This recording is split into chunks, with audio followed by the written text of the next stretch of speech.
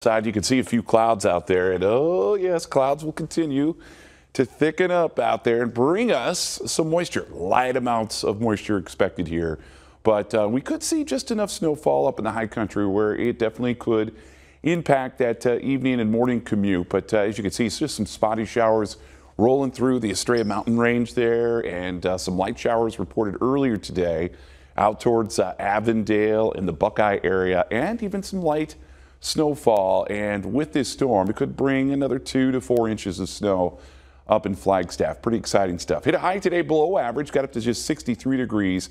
Get ready, even cooler weather on tap again for tomorrow. And temps around the state, we're sitting at 30 in Flagstaff.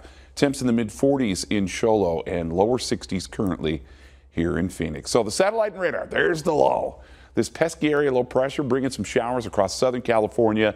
That's going to roll through here. We're going to see a chance of rain tonight, chance of showers again tomorrow. I think the bulk of that moisture will happen throughout the morning hours, and then conditions will taper off as we lead into Wednesday.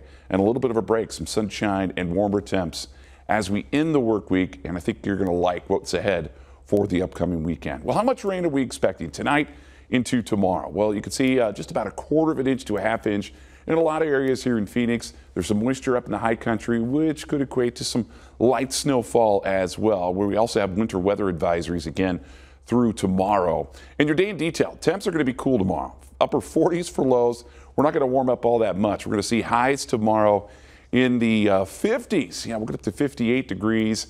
And then Wednesday, a few clouds, 65. And notice the warm up. This is perfect timing. Lower 70s. That's what I'm talking about starting Friday. And some nice sunshine over the weekend, and temps at around 71 degrees on Saturday. You can't beat